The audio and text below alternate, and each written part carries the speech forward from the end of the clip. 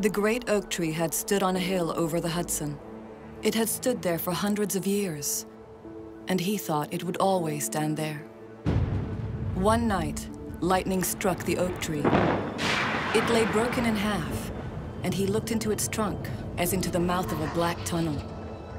The trunk was only an empty shell. Its heart had rotted away long ago. There was nothing inside. Just a thin gray dust that was being dispersed by the whim of the faintest wind. The living power had gone, and the shape it left had not been able to stand without it. His shock came when he stood very quietly, looking into the black hole of the trunk. It was an immense betrayal. The more terrible because he could not grasp what it was that had been betrayed. It was not himself, he knew, nor his trust. It was something else. John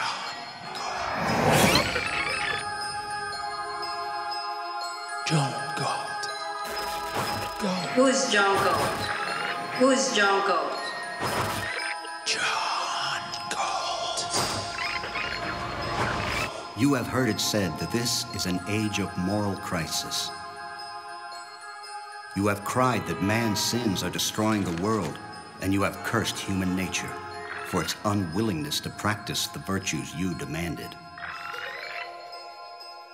Since virtue to you consists of sacrifice, you have sacrificed justice to mercy. You have sacrificed wealth to need. You have sacrificed self-esteem to self-denial. You have sacrificed happiness to duty. You have destroyed all that which you held to be evil, and achieved all that which you held to be good. Why then do you shrink in horror from the sight of the world around you? That world is not the product of your sins. It is the product and the image of your virtues. You have fought for it, you have dreamed of it, you have wished it, and I am the man who has granted you your wish.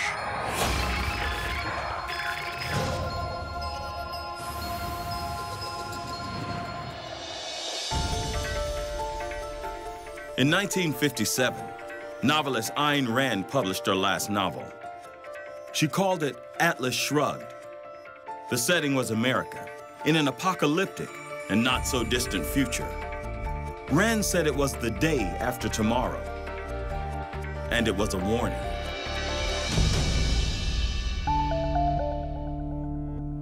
If Rand was here today, she would point to almost anything that's going on in government right now and say, I told you so. The novel is so predictive of what's going on today. Regulation breeds regulation. Controls breed controls.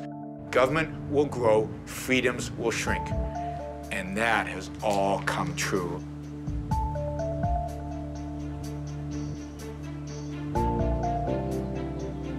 A devastated economy caused by government intervention, leading to more and more and more government intervention, which makes it worse and worse and worse. They go after if your stock goes up, your stock goes down, your stock goes sideways, you know, no matter what happens, they're going after you. And the ones that pay is everyone in society.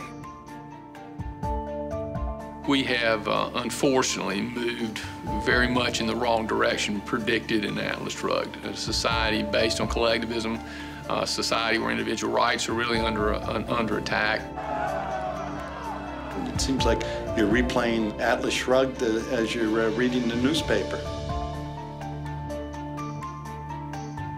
It was astounding to me. I mean, she just understood way ahead of her time what it was all going to lead to. Moral decay, intellectual decay, economic decay. Hey, there's a book that predicted that, 50 years ago. America in the late 1940s and through the 50s was enjoying one of the most peaceful and prosperous periods in our history. Yet Rand had detected a fundamental change in America's direction that, if continued, would lead the most prosperous nation on Earth into exactly the kind of bleak dystopia depicted in Atlas Shrugged. For many readers, this idea was puzzling. The world of Atlas Shrugged was nothing like the real America. Or was it?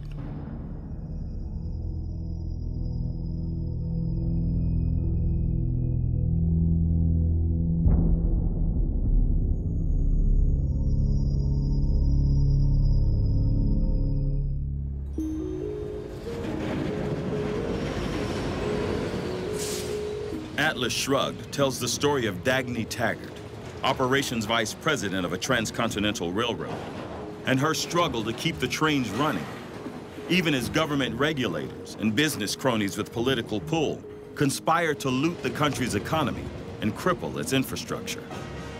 The crisis deepens as one by one the men of the mind, the vanguard of industry, commerce, education, finance, and the arts, simply vanish as if abducted by a mysterious destroyer.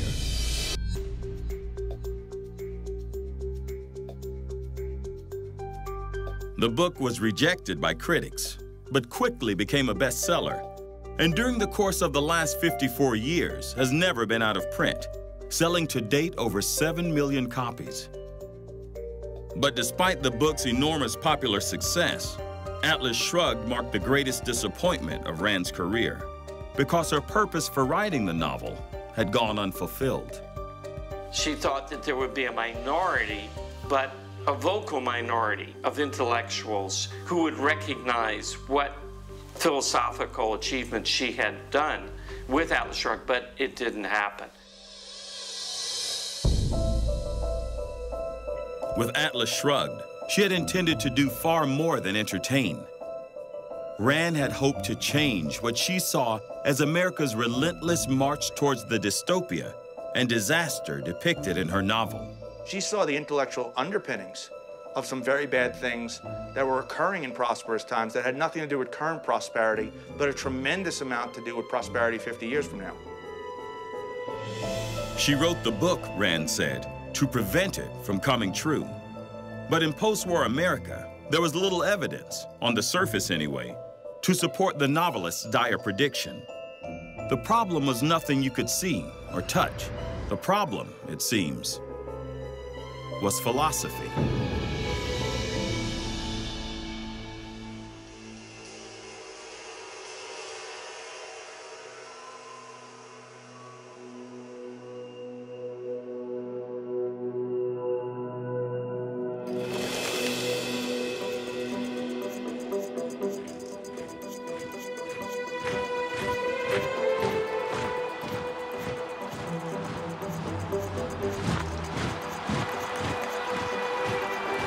Ayn Rand was born Elissa Zinovnievna Rosenbaum in Tsarist Russia in 1905, first of 3 sisters to a St. Petersburg pharmacist.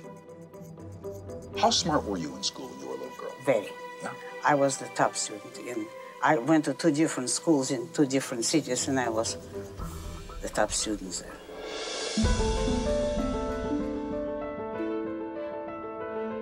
Elissa knew by the age of 9 that writing would be her life's work. The first things I wrote was movie scenarios, because I had seen some movies. Then at 10, I started writing novels, and I was writing at home and at school.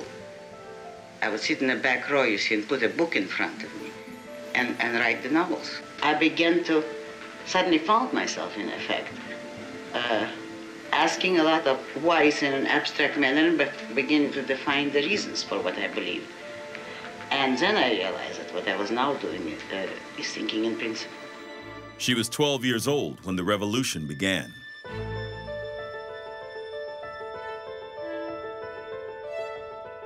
Her father's business was taken away. Red soldiers marched in and closed the shop up, and he never worked again. What she saw as a 12-year-old girl was that the people who had worked hardest and achieved most were punished. She came from a family of very hardworking people who were utterly broken by having that removed from them.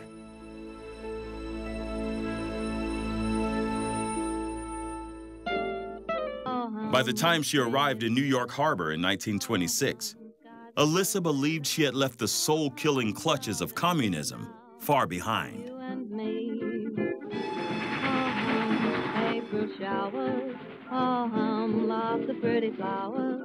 By then, partly to protect her family in Russia, the outspoken would-be screenwriter had changed her name to Ayn Rand. She came to the U.S. in the 1920s when the economics of the United States was the wonder of the world. It was the dollar decade, and capitalists were just having a roaring good time. And then the Depression hit. You have the Great Depression. It looks like capitalism has failed. And in some ways, it truly had. Markets had failed, people were out of work, and there was a real sense that socialism or communism is the answer. This is a better way. We have an example in Russia showing the way. She voted for Franklin Roosevelt in 1932, and then almost instantaneously he began to regulate the economy in ways that reminded her of her homeland in Russia, and she became really alarmed. A few timid people who fear progress will try to give you new and strange names for what we are doing. Sometimes they will call it fascism, and sometimes communism, and sometimes regimentation, and sometimes socialism. Rand, coming from Russia, who had seen the Soviet Revolution up close, her antennae were very much more sensitive than the average Americans, because she had seen what totalitarianism, collectivism, and socialism does to a country and to the soul of the people. She'd already seen what it did in the Soviet Union. Individuals like belonged to the state, millions of people mass murdered. She saw the United States move in that direction. She was terrified. It took her a while to understand that there was a movement within the government and much more so outside the government to institute socialism into the United States. These collectivist ideas, said to be grounded in the best intentions, were not far removed from the traditional Christian values of 19th century rural America.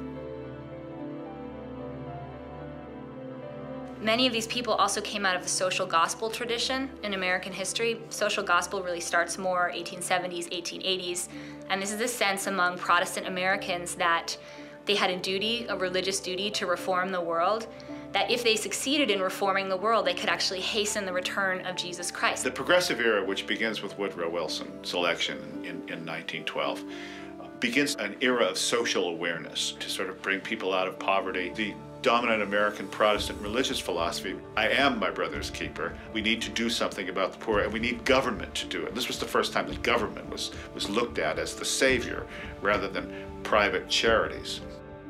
Rand's debut novel, We the Living, was her first attempt at depicting the inherent threat posed to the individual by collectivism. You see, you and I, we believe in life, but you want to fight for it, to kill for it, even to die for life. I only want to live it.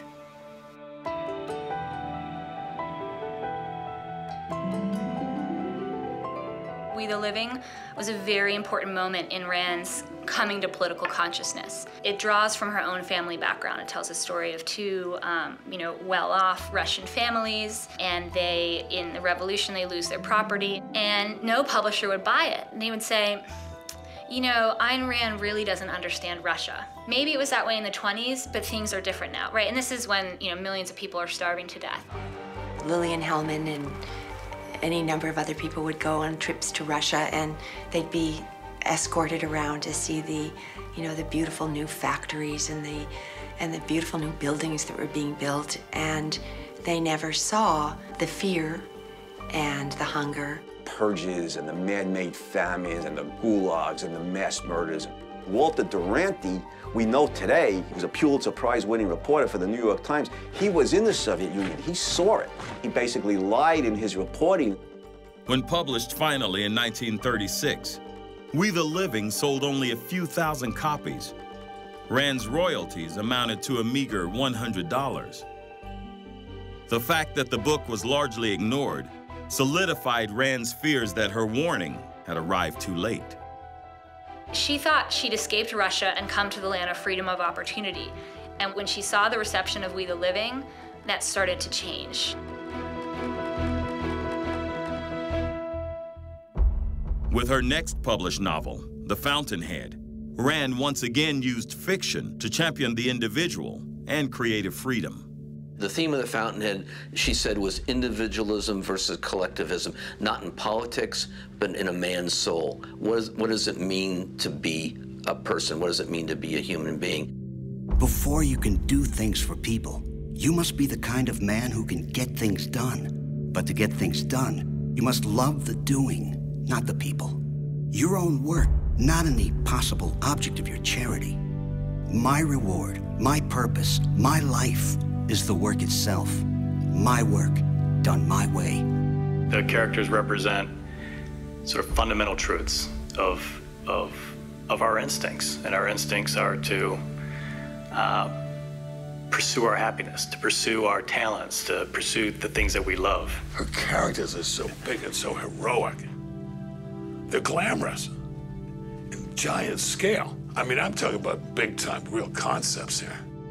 Unlike We the Living, The Fountainhead found an enthusiastic audience and became a bestseller and a movie. This was the beginning of the Rand pattern.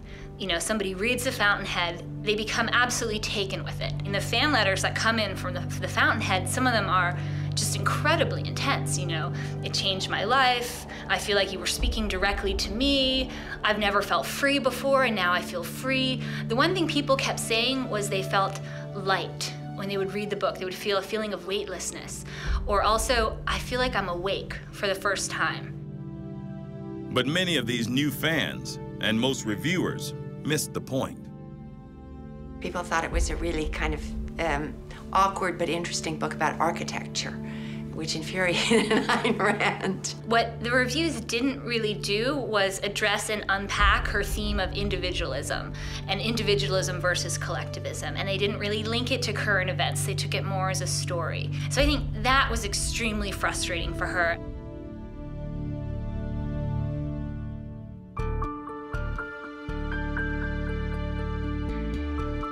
The Fountainhead represents something totally new. What it represents is wanted and liked by the public. But since it's so new, it frightens and bewilders all the so-called experts. They don't know what to make of it, nor what it's all about.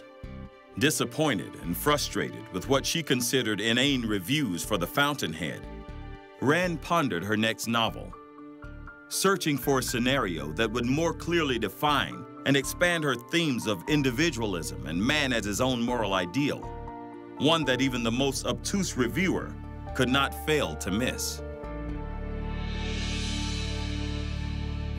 A friend of hers told her that she should write a nonfiction book to explain what The Fountainhead was all about. And she said, no, I won't do that. If they can't understand, I'm not going to explain it to them. It's all there in the book.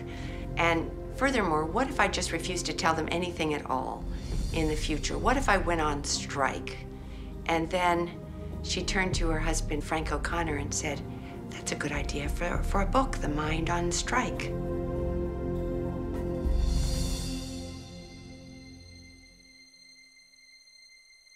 What if all the brilliant creative people, the brilliant engineers, the brilliant inventors decided to stop showing up for work, and they all disappeared? And what was left was all the tax collectors and the guys who say, I should have more. And they're left with nobody wanting to create any value for them.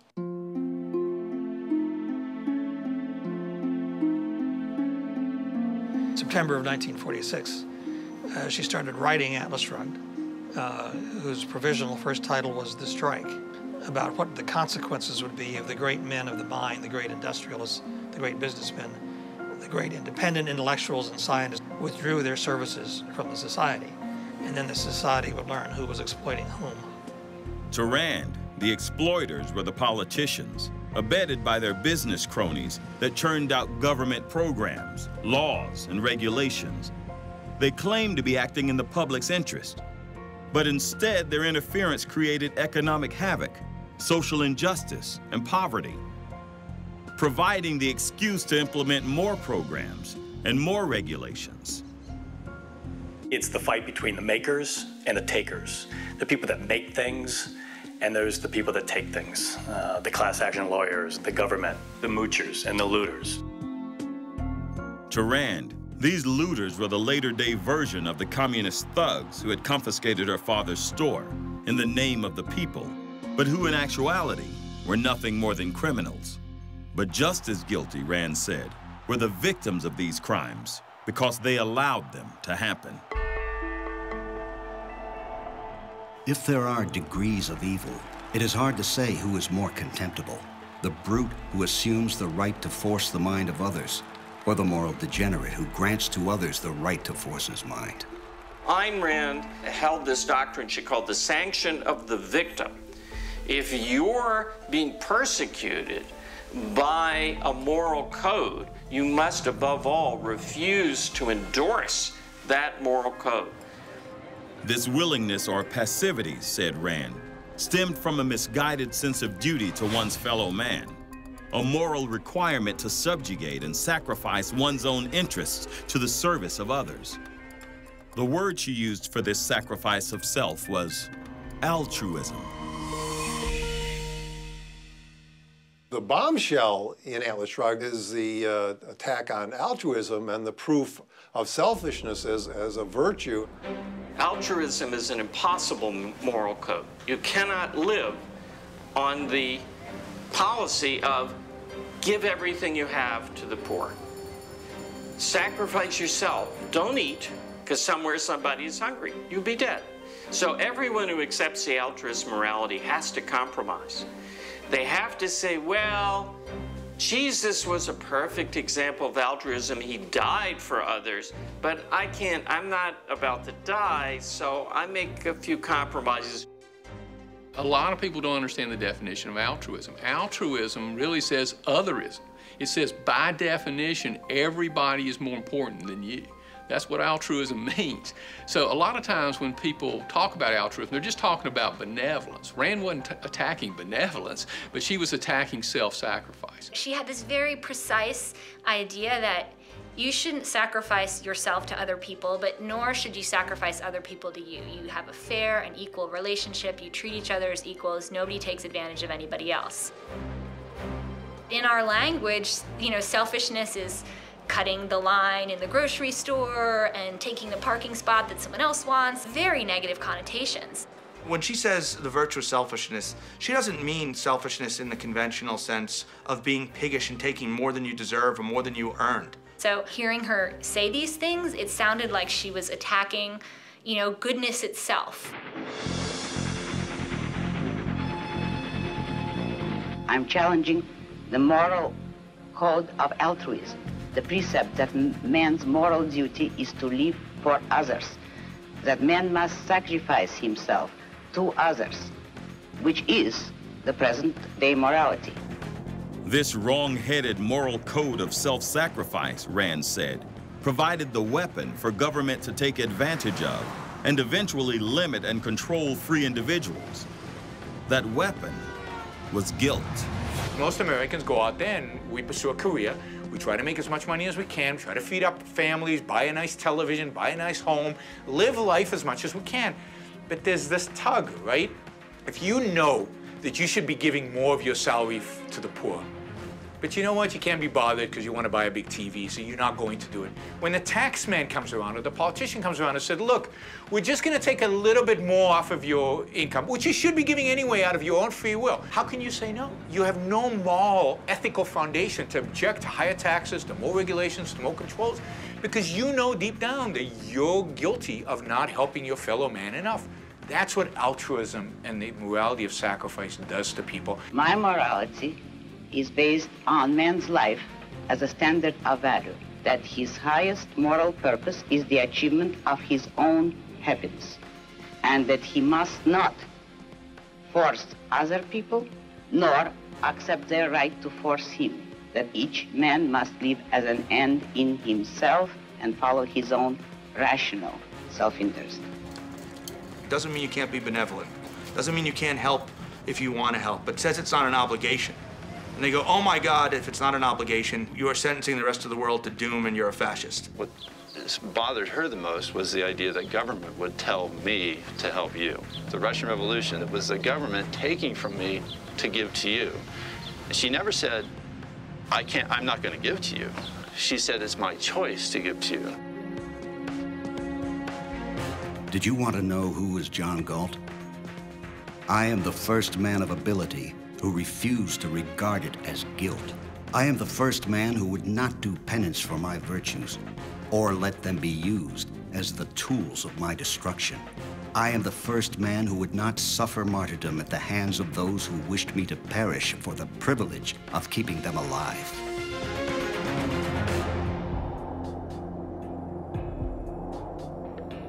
This concept of self-sacrifice, said Rand, was squarely at odds with the principles upon which America had been founded, the same values that had brought her to preeminence on the planet. Ayn Rand loved the original founding principles of this country, that an individual has a right to his own life, freedom of speech and freedom of religion, and the right to pursue his own happiness, the right to own property. Thomas Jefferson always talked about how bad it was for government to take people's wealth under the guise of wanting to help other people and take care of them. He had a very clear view of the role of government and the potential evils of too much government and too many people trying to tell you how to live and what is right in your life. You know, before Jefferson, before the thinkers and the Enlightenment, we always existed for somebody else's good. Good of the king, good of the state, good of the church. Nobody existed for their own good. What Jefferson said is that each one of us has a moral right to our own lives, the moral right to our own happiness. And that's the idea that created the most successful and the most benevolent society in history. The idea is this: who owns your life? Do you own your life? And if you say yes, then that's individualism. Statism is the idea that the state owns you in some sense. You belong to the collective. What's really under attack is the pursuit of happiness. It's saying that nobody has a right to their own life, that everybody is a slave to somebody else. Somebody else's need gives them a right to your life. Rand was developing a philosophical system that she felt very strongly about, that she wanted to embed in the novel, and she wanted the novel to demonstrate that philosophical system as much as demonstrate the virtues of capitalism. So it had multiple agendas.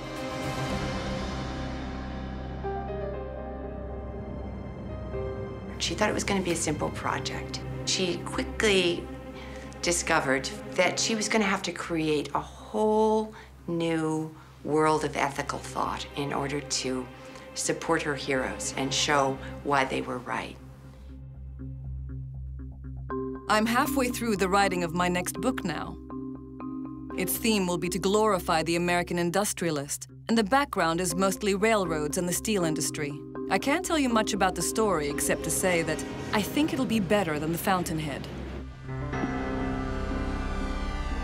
Rand began to write it in the mid-40s, 1945 and 1946, and she thought it was going to be easy. The Fountainhead had taken her 8 years to write, and she thought that she would be able to finish Atlas Shrugged in 3 or 4 years, because she thought all she had to do was to translate the lessons of the Fountainhead. My novel is gathering speed as it goes along. I was moving like a heavy freight at the beginning, but I'm a good passenger train now, and hope to become an express pretty soon. She kept telling people that Atlas Shrugged, it's almost finished. She had hundreds of pages written by 1947, and she didn't publish the book until 1957. While she wrote, Rand shopped for a publisher. An editor named Hiram Hayden brought Ayn Rand to Random House, and my dad at first thought it was an unlikely match because my dad had published a lot of progressive books and Ayn Rand was not a progressive. She grilled him for hours about his politics and everything, but he found that, much to his surprise, that he liked her tremendously. She was very charming, and when it was all over, she picked him and said that he was the only one who gave her honest answers among all the publishers. He didn't pretend to be more conservative than he was.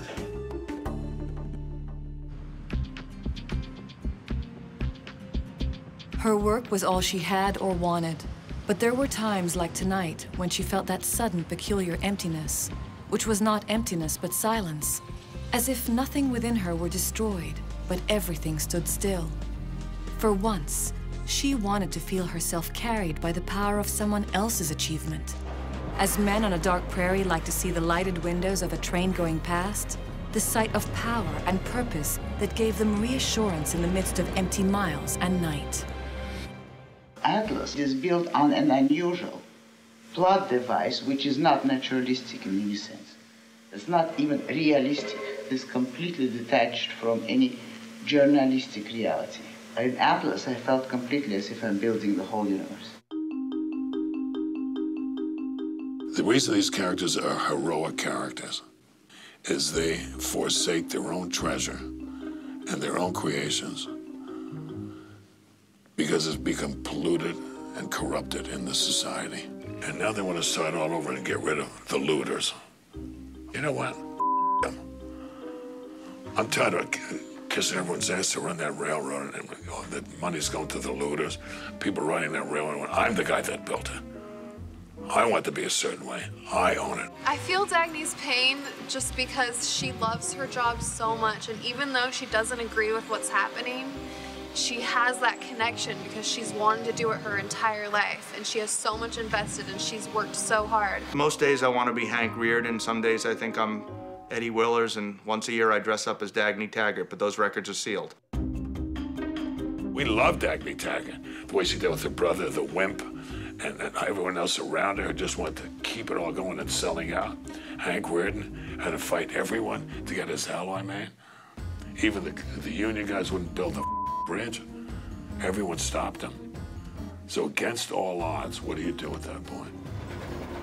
The train scenes are fantastic, and the view of New York is a kind of crumbling, dysfunctional dystopia. She could make an iron smelter seem kind of sexy, right?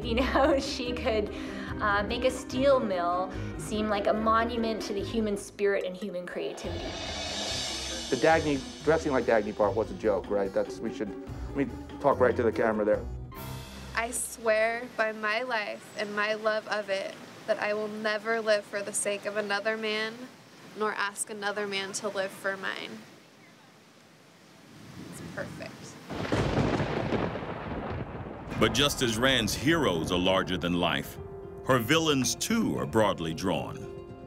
The villains in Atlas Shrugged are primarily the people who like to tear down the good people in some way. Another type of villain that you have is a businessman who isn't concerned about necessarily producing values.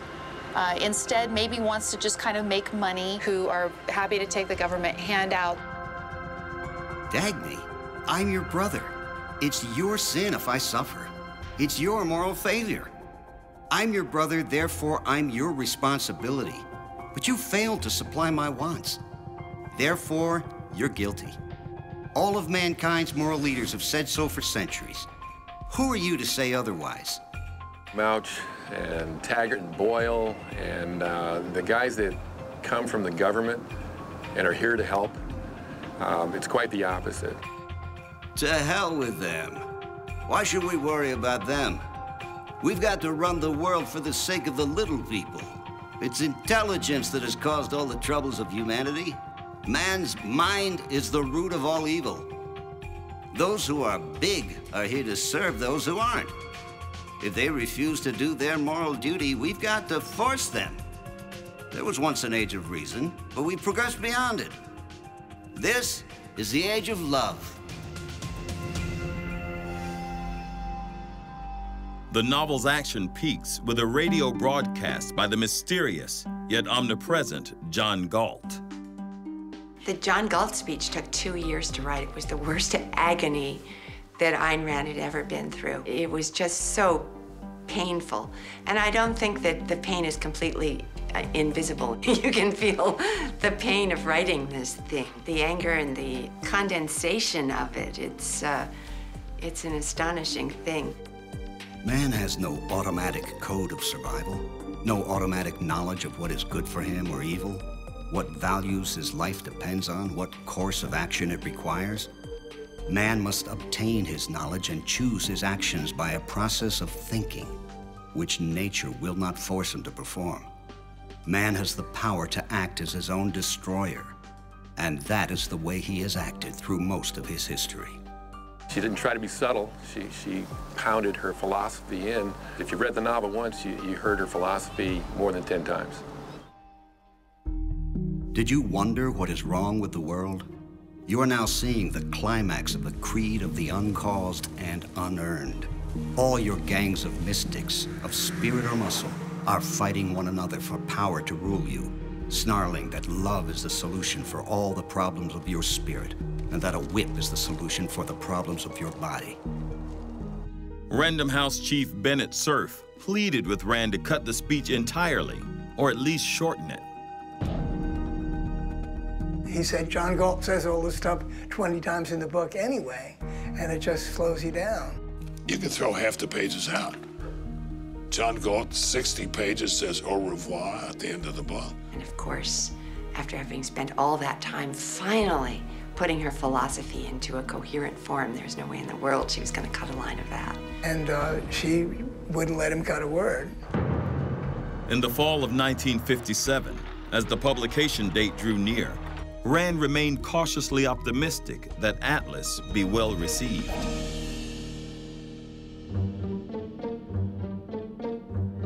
This is her magnum opus, right? This is everything. This is objectivism. This is her ideal man, finally realized in John Galt. She's got it all tied up, and she thinks this book is going to change the world. On the other hand, she had suffered enough with the reception of The Fountainhead and how little it had been understood and how often it had been mocked for the wrong reasons, she thought, to be wary about what the effect of Atlas Shrugged would be.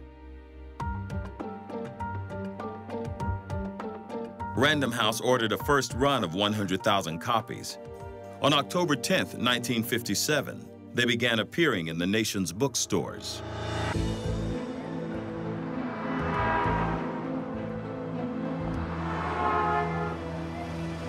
And then the critical reaction is unanimously negative. It's not just negative, it's harsh, it's brutal, from the left, from the right, from the center.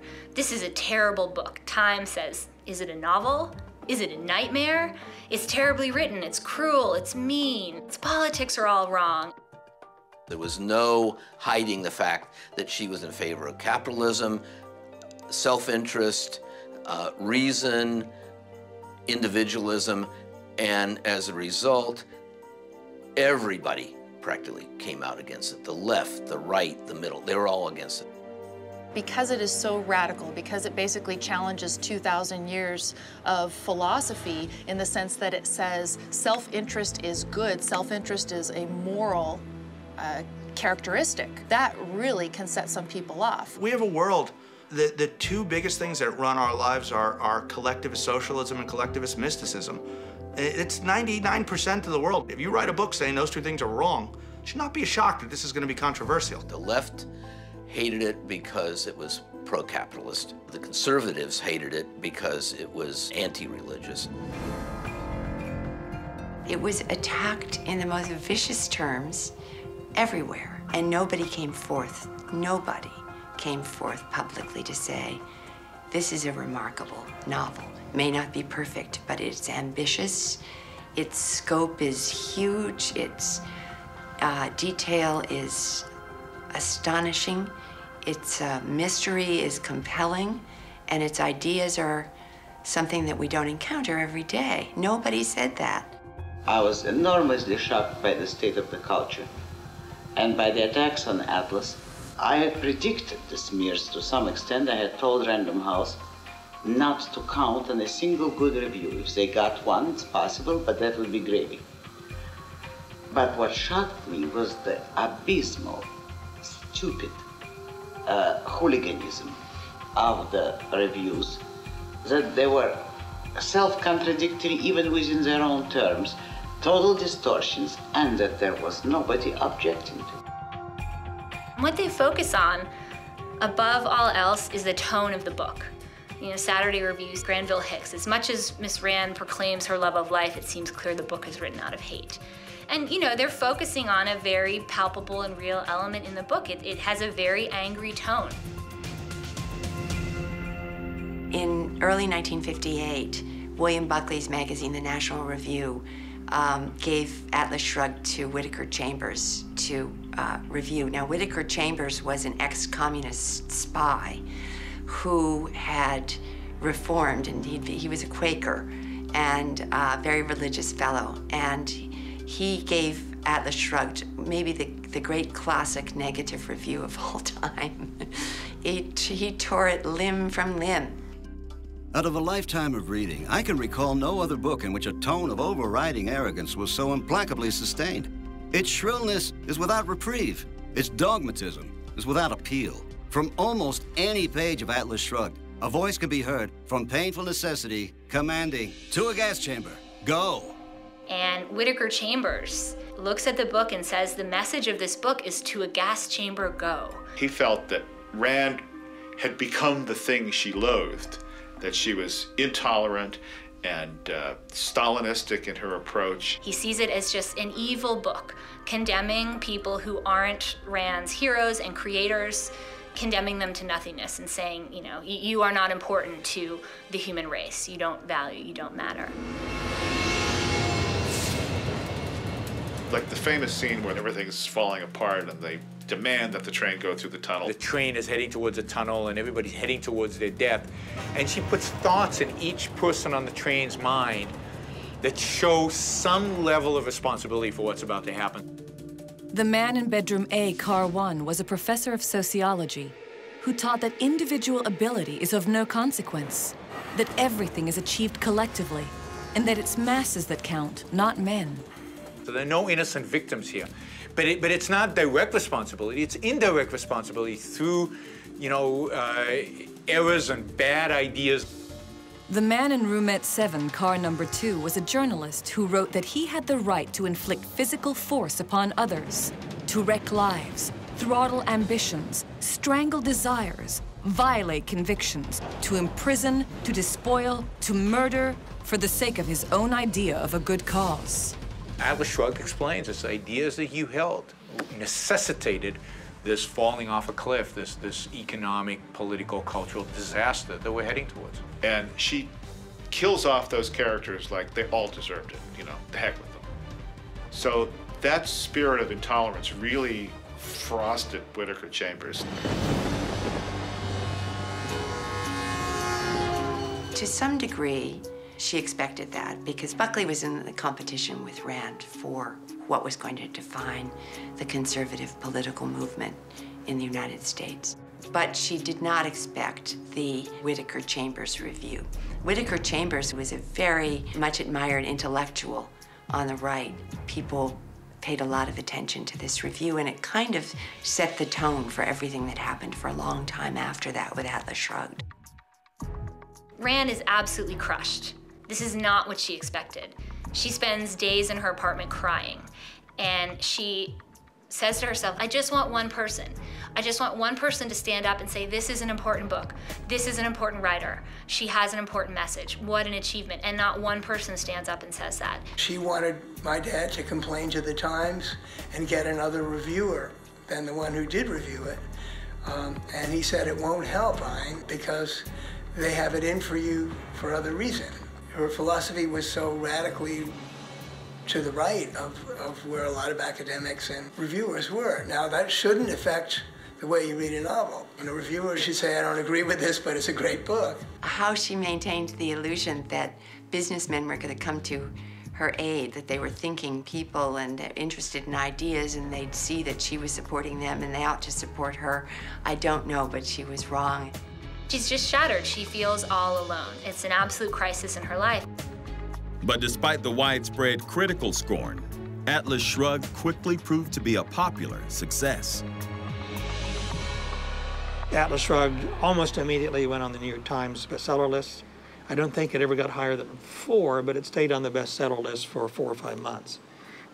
2 years later, when the first paperback edition was published, it went back on the New York Times bestseller list on and off over a period of a couple of years.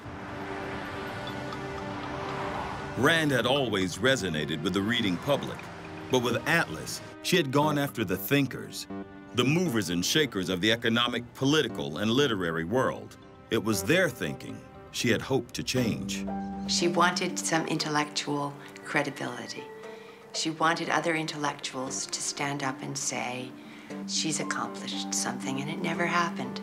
With Atlas Shrugged, Ayn Rand completed her life task in some sense. The fact that the critics were so universally against the book, and the fact that she had nothing more that she was fueled to say, combined to make it a very difficult period of her life. Atlas was really the climax and the completion of the goal I had set for myself from the age of 7 or 9, it expressed and stated everything that I wanted of fiction writing. And the thing that worries me about my future in fiction is that the real incentive, the motor of my interest in fiction is gone. I mean, it's completed, it's fulfilled. Rand never published another work of fiction. She would spend the rest of her life doing what she'd vowed not to do after The Fountainhead, explaining and defending the ideas contained in Atlas Shrugged.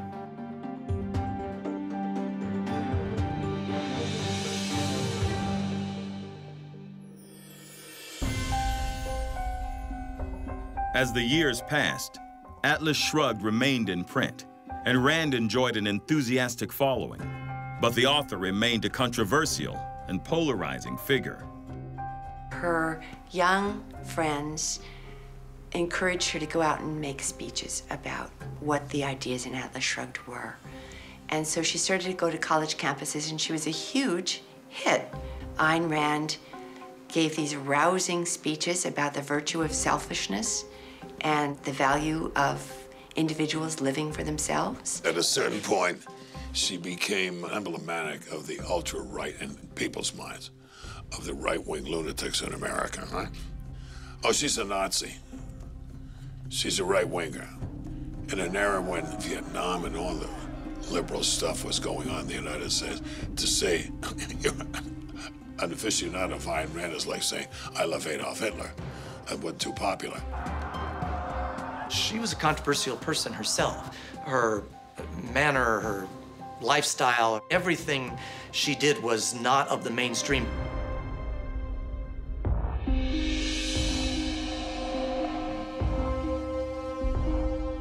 She was a bomb thrower, you know. That's why she played great in the media, you know, but sometimes she undercut her own goals.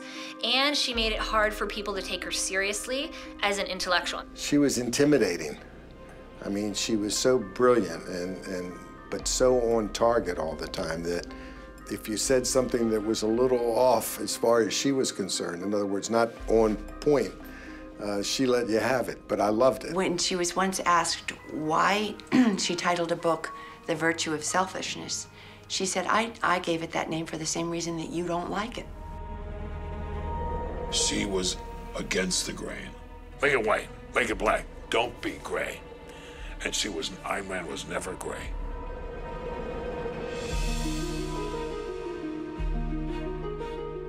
In 1972, coming off his enormous success with The Godfather, Hollywood producer Al Ruddy set his sights on another best-selling novel, Ayn Rand's Atlas Shrugged. I was no different than millions of people who read the book who always loved it. As a producer, after The Godfather, I got an Academy Award. It was the most important novel still not filmed, the most important novel of the 20th century that had never been done. And I figured, I'm the guy to do it, right? Ruddy contacted Ayn Rand's agent in New York. So I call up Curtis Brown. I tell him what I'd like to do, and he said, Al, look, everyone in the world has been through this office to do that project. Now, I can get Ayn Rand to meet you because she loves The Godfather, just out of respect for you. But I can tell you, you're not going to get it. I said, just get me a room with her, that's all I'm asking. A few days later, I go to the Curtis Brown office, which is half a floor overlooking Madison Avenue. In the center of this huge room, there's like 20 chairs, is a little love seat in front of his desk. And sitting in this small love seat is this diminutive woman, Ayn Rand. So I walked in. I squeezed into the love seat next to her. I put my arm around her. She said, darling, what books do you read? I said, I don't read a lot of novels, but I've read yours twice. Oh, fantastic. I said, but look, I'm not interested in this book as a political missive or diatribe of any sort. I'm into it because it's a great love story, maybe the greatest part ever written for a woman. Darling, I'm so glad you see it that way. It is a great love story. She says, I like what you're saying. So anyhow, in short order, have a big press conference 21. I'm announced as the producer of Atlas Shrugged. How do you feel about doing this book? Can you express that? I think, first of all, it will make a very successful commercial film. I also think that what the film has to say is a very contemporary message that was a prophecy that Miss Rand made 15 years ago that has chillingly come closer to reality. So I think the film, again, has a chance to make it commercially and critically. And that's the great potential that you reach for in any property that you try to do.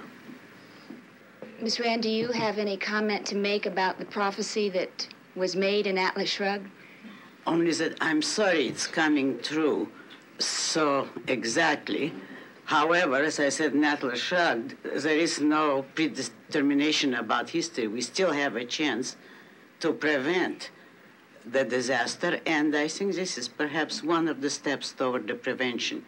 We were going the other way too long. Now, this may be a very welcome turning point. Ruddy's proposed cast included some of Hollywood's biggest names. I was going to do with Clint to play Hank Reardon, Barbara Redford to play Galt, Faye Dunaway to play Dagny Taggart, and Alain Delon to play Francesca. I mean, I literally had these people in my hand. And we're all going along swimmingly with the contract. Now we get to the last point, and she says, I must have script approval. I said, I can't do that. I said, all due respect to you, Ayn. John Galt Says Goodbye to America, 60 pages in your book. That's not cinematic economy. I can't give you that. I can't get any major director on that basis. So we went back and forth. I said, I must bring this to a head. I said, let me be as blunt as I can be, so I know how you like to deal, so I'm going to deal with you the same way. I will never give you script approval because I can't get the movie made. However, if I have to wait till you drop dead, I will, to get the book, to do it the right way. She's telling me, I put in my will the one person can't get it is you. I said, I'm a producer. I'll have someone else get it and give it to me. So the answer is no. If you can't agree to it now, I'm out of here. And I walked out. By the time Ayn Rand died in 1982, 3 million copies of Atlas Shrugged had been sold. Yet critics and detractors believed that the prophecies contained in her epic novel had died with her.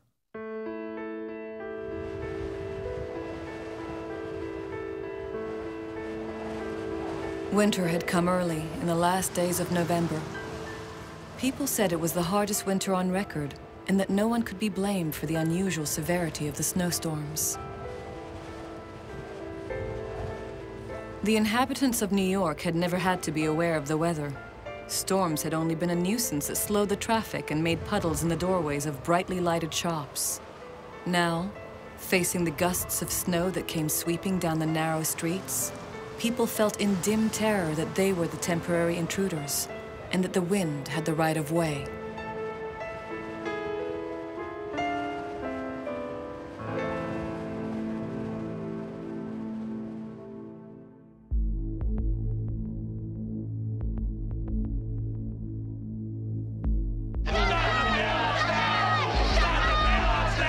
Ayn Rand said that Atlas Shrugged was set in the day after tomorrow.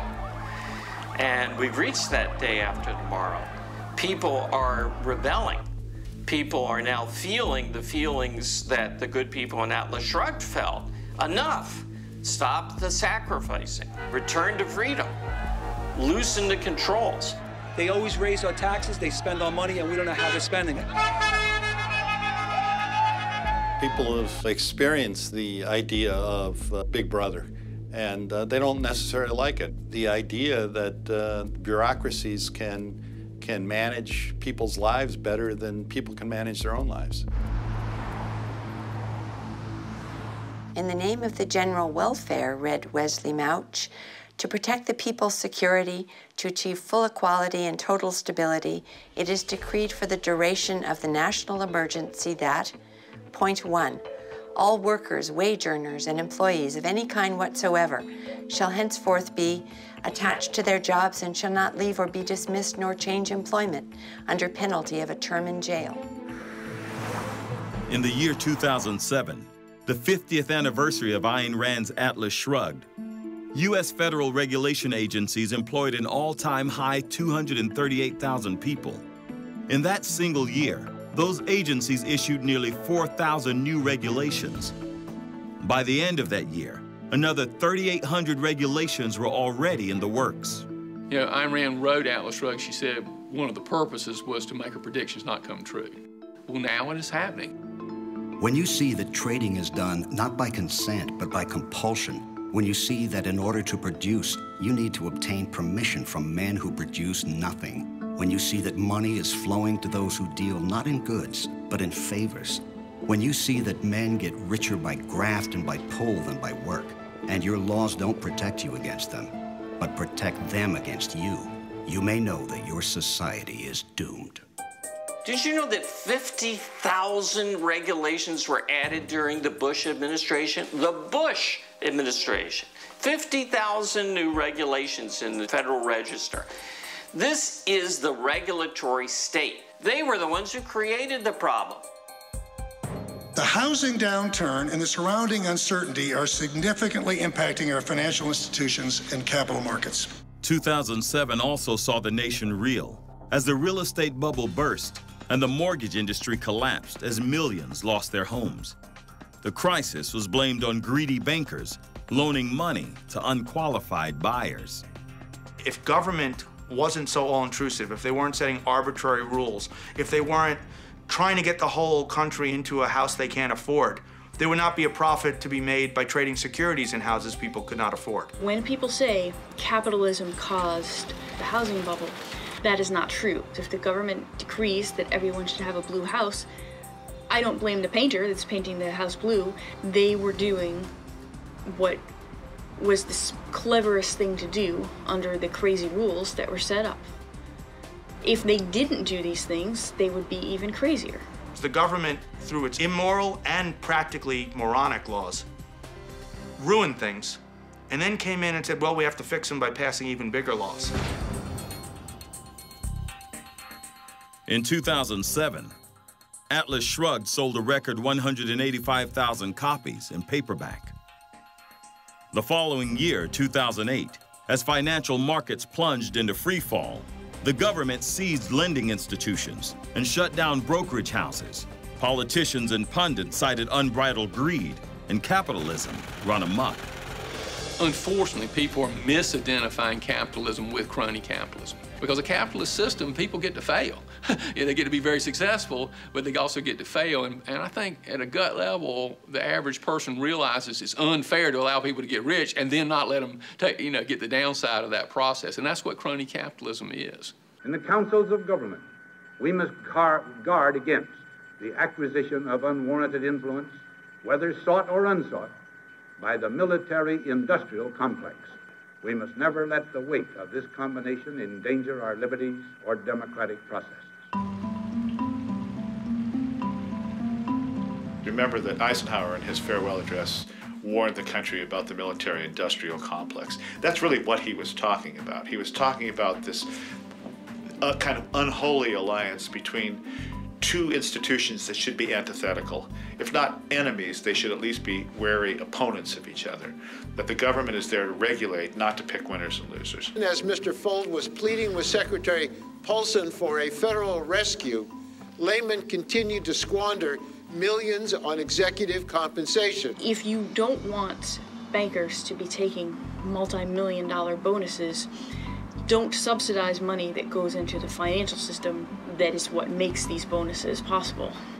With the world careening toward financial meltdown and global recession, the U.S. government responded with emergency measures and bailouts that seemed literally ripped from the pages of Atlas Shrugged. You never want a serious crisis to go to waste. And what I mean by that, it's an opportunity to do things that you think you could not do before. When Rahm Emanuel sits around and said, never let a crisis go to waste, neither did Wesley Mooch, and neither did Orrin Boyle, and neither did Jim Taggart. Every time things got worse in Atlas Shrugged, they said, well, we need a new rule. We need a new directive. It's like reading the book. Point 6, every person of any age, sex, class, or income shall henceforth spend the same amount of money on the purchase of goods per year as he or she spent during the basic year, no more and no less. So people who have memory of that are going, wow, you know, she really was right. And they had to sort of, I guess, see it to believe it.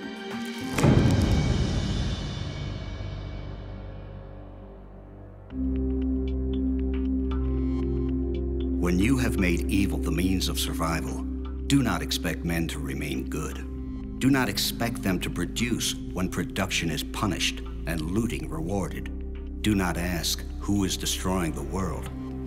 You are. In 2008, over 200,000 copies of Atlas Shrugged were sold. They can see she predicted these things, and if they're smart, they can see that there's more than prediction involved there. She's identifying the cause. There's no way to rule innocent men. The only power any government has is the power to crack down on criminals. Declare so many things to be a crime that it becomes impossible for men to live without breaking laws. Back in the internet days, I was running DoubleClick, and all of a sudden the internet companies became very, very successful. And we had lots of politicians. It's my first exposure to politicians, and they were kind of lined up at the door. Well, first they tell us, you know, I'm in charge of the committee that is setting rules that could, you know, if you make bad rules, could destroy your industry. And we know we'd really like to understand, you know, how we can help you and make good rules. And then, you know, as they're walking out the door, they'd say, oh, by the way, how much money do you think you could raise for us? Did you really think we want those laws to be observed? We want them broken. You'd better get it straight that it's not a bunch of Boy Scouts you're up against. We're after power, and we mean it. We've lost 500,000 jobs each month for the last 2 months. In the first 6 months of 2009, nearly 4 million Americans lost their jobs. Meanwhile, the national debt continued to rise. They're spending our own money, and we're tired of it. We're sick of it. We're going broke. They're spending money that they have never earned. It's our money. We've earned it, and we haven't sanctioned them to spend it in the way they're spending it now, for their own good, not for our good.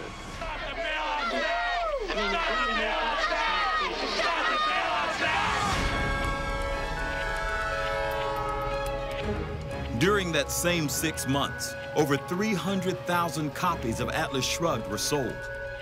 By 2010, the U.S. government had committed trillions in bailouts, rescues, stimulus plans, and other financial initiatives. Washington, listen to us clearly. You're spending money we don't have on social programs we don't need to fix problems that you have caused.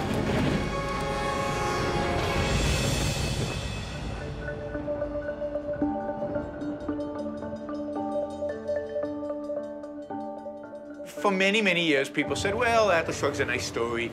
It is fiction. It's theory. I think what's happening right now in America over the last 2-3 years is that people are seeing that story playing out in reality. People see what's going on and they're saying, why is government behaving this way? Why is the economy collapsing? Why did bankers do what they did? Why did all this happen? They still are not looking for those abstract ideas that explain it. Atlas Shrugged provided those abstract ideas. These theoretical ideas are contained in the philosophy Rand called objectivism. Objectivism is really a radical new philosophy. It's not consistent with what's called traditional conservative right, and it's not consistent with the left either. It's closer to classical liberalism. It's not really far from the ideas the Founding Fathers had, based on the sanctity of the individual, based on the belief that reason is man's means of knowledge. Do you ask what moral obligation I owe to my fellow men? None, except the obligation I owe to myself, to material objects, and to all of existence, rationality. Ayn Rand loved America. She called it the noblest country in human history. And her philosophy is really the implicit philosophy of the Founding Fathers. Our Founding Fathers wanted regular people to take a quick break and go to Washington to represent the greater good, and then go back to their farming or their company or their law practice. And somewhere along the way, we lost that, and we developed a cadre of professional politicians.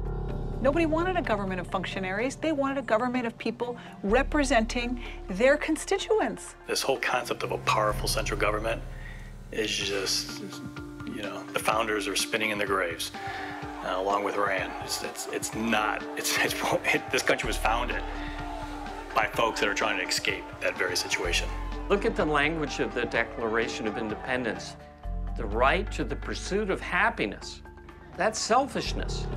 Your happiness, your individual, private, selfish happiness is considered a right. That's what Atlas Shrugged was all about, and Rand really celebrated, was the individual. Whatever that individual is, it doesn't necessarily matter, as long as that individual is not coercing something out of somebody else, then it's fine. Ayn Rand was on a quest in her fiction writing to portray what she called the ideal man.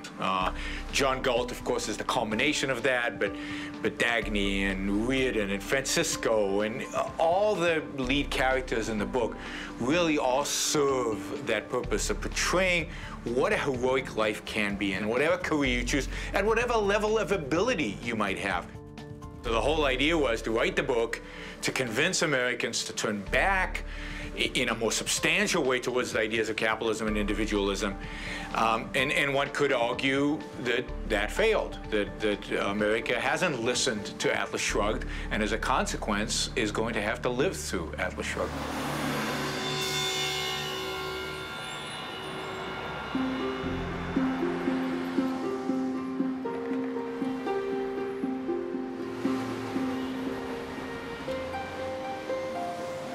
First page of Atlas Shrugged, it says, "A bus goes around the corner, expertly steered." And you know, that's Rand saying, if you're a bus driver, kudos to you. That's a big machine. Getting it through a city street, that's a skill. That's something I admire and I endorse. Anything can be a field for human endeavor and human genius and human creativity. Productiveness is your acceptance of morality. Your recognition of the fact that you choose to live. That productive work is the process by which man's consciousness controls his existence. A constant process of acquiring knowledge and shaping matter to fit one's purpose, of translating an idea into physical form, of remaking the earth in the image of one's values. That all work is creative work, if done by a thinking mind.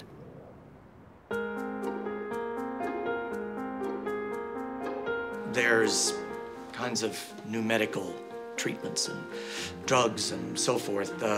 There's great improvement in automobiles and all kinds of different things. And somebody invented all that stuff. Somebody came up with all those ideas. And they've improved our standard of living and improved our quality of life and extended our lives. And we all actually owe those people. And that there are people in society who want to almost condemn those people and say, well, they owe us more. Who is John Galt? The guy who produces and creates, who innovates, who's the guy that we're lucky to have in our society, and the guy that we should be promoting and assisting with everything we do. And the only way to do that is to leave people alone.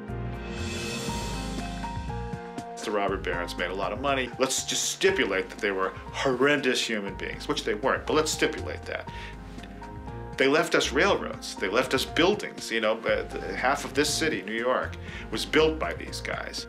That money had concrete reality, and we have something to show for it.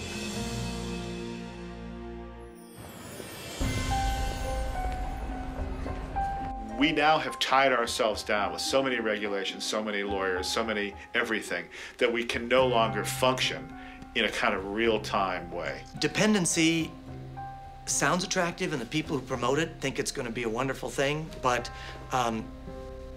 practice shows it has not been. You're not doing those people a favor. You're in fact enslaving them. with dependency as a form of enslaving them. If you get to the point where all you're doing is keeping everybody alive to do nothing, then I think you've hit the ultimate dystopia. If we don't change our philosophical beliefs, if we don't move away from altruism and pragmatism, the free lunch mentality we have in the United States, in 20 or 25 years, we have some very serious economic problems. We have huge unfunded actuarial liabilities in Social Security, huge unfunded actuarial liabilities in Medicare. We're now at the point where we can no longer afford the welfare state, where if we don't give up the welfare state, we're going to collapse, as Greece has, as Ireland is on the verge of. As many European countries face economic disasters, so are we. What are we going to do? The welfare state is required by altruism. We are our brother's keeper, but we're going to die. We're going to starve. We can't feed our brothers. We don't have anything more to give them. And that's the story of Atlas Shrugged. What happens when the looting runs dry?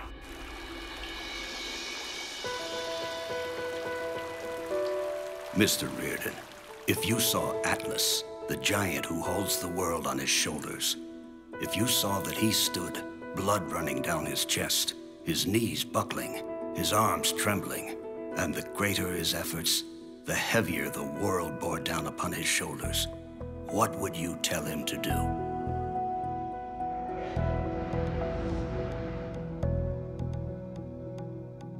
I think the way real people go galt, the way real people withdraw their services, is they work less hard, less well, and less independently.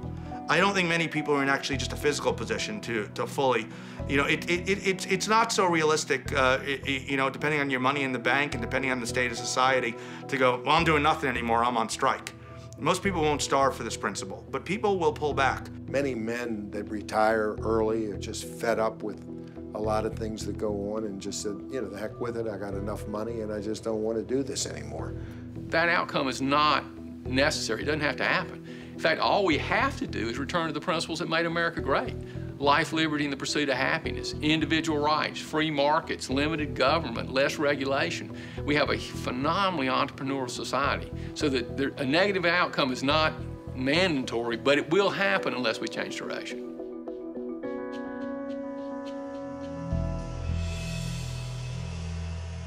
Atlas Shrugged has sold more hardback copies of any book in the world outside the Bible. Only book that's topped Atlas Shrugged in hardback is the Bible. They did a survey amongst their literary critics and English professors of the greatest novels of the 20th century, and they did an online survey amongst the mass readership.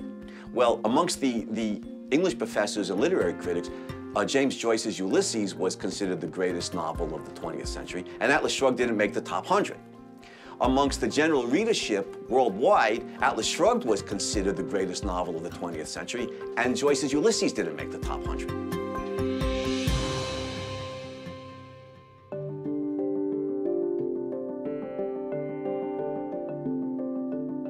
In the early days, nobody would even say that they liked Ayn Rand at all if they were going to be in any part of academia anywhere. I was in a college course, and I brought up the fact that I thought Ayn Rand had some interesting ideas. And I was young, you know, I was kind of young and innocent.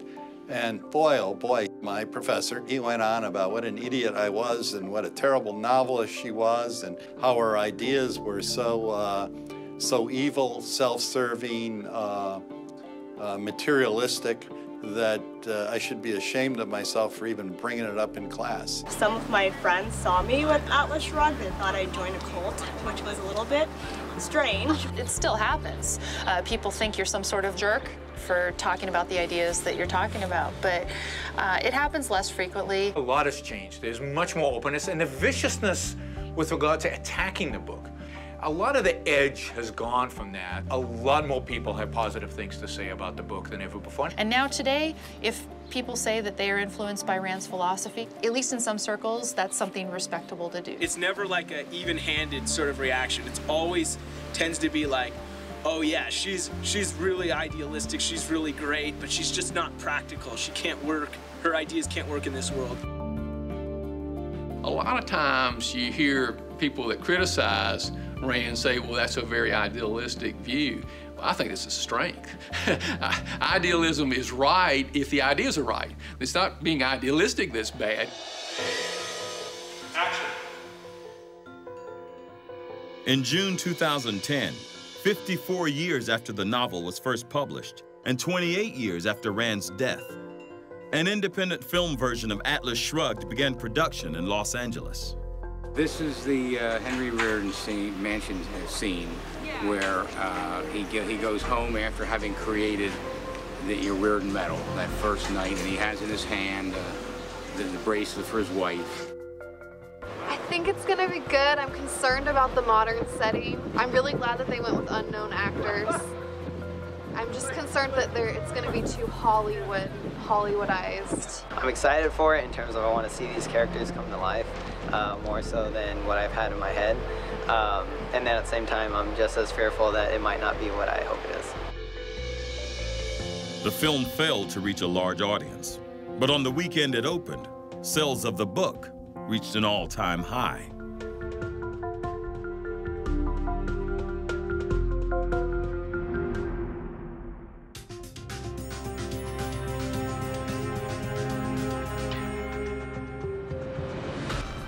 My buddy comes over with this gigantic book, and he said it's called Atlas Shrugged.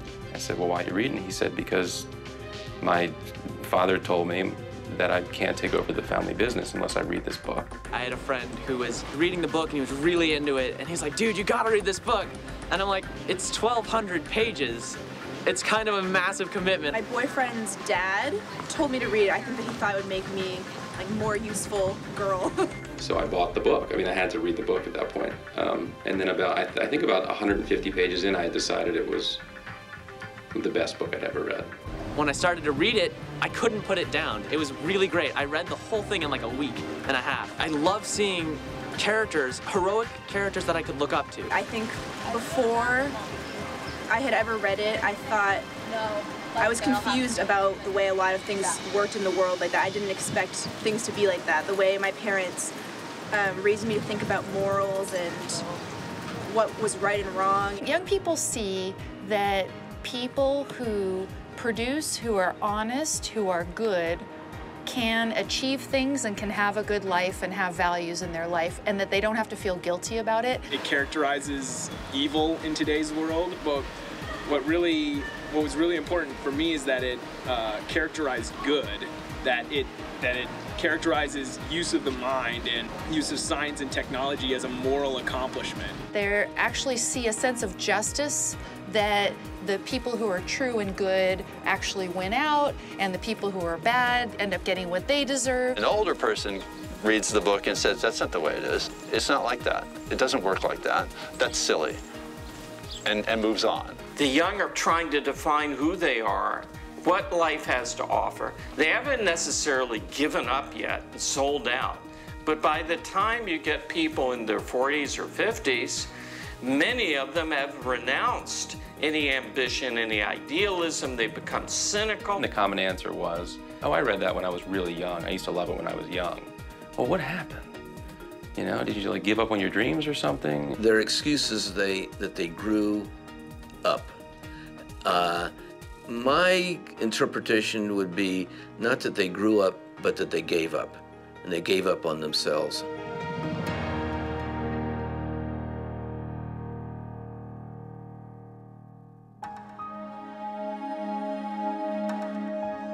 With Atlas Shrugged, Ayn Rand attempted to change America's direction by redefining and emphasizing the core values of individualism and freedom that had made her great. As to the ultimate success or failure of that effort, only time will determine. But Rand's personal hope that her ideas might reach and affect America's thinkers and dreamers, that dream continues to be realized. The fact that sales are through the roof of Atlas Shrugged got to make someone incredibly optimistic who shares my worldview. These are the right ideas. And so when these sell 500,000 a year, and if half the people read it and if half the people love it, that's a dramatic difference in the world. In the history of mankind, whenever a culture has started to go down, Greece or Rome or, in Enlightenment Europe, whenever a culture has started to go down, it's never been able to reverse itself. It has slid, into the abyss. I think America is going to be the first great culture in history who started to go down, went a long way down towards the abyss, and then reversed course and went back to greatness, became even greater than it was originally.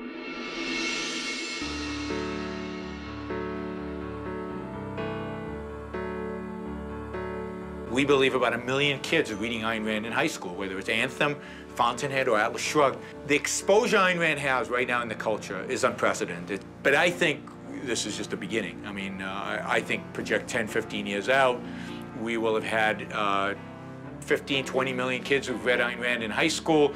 We'll have 200, 300, 400, 500 programs at universities where she's being taught. She will be everywhere in the culture, and I think finally she'll get the respect she deserves.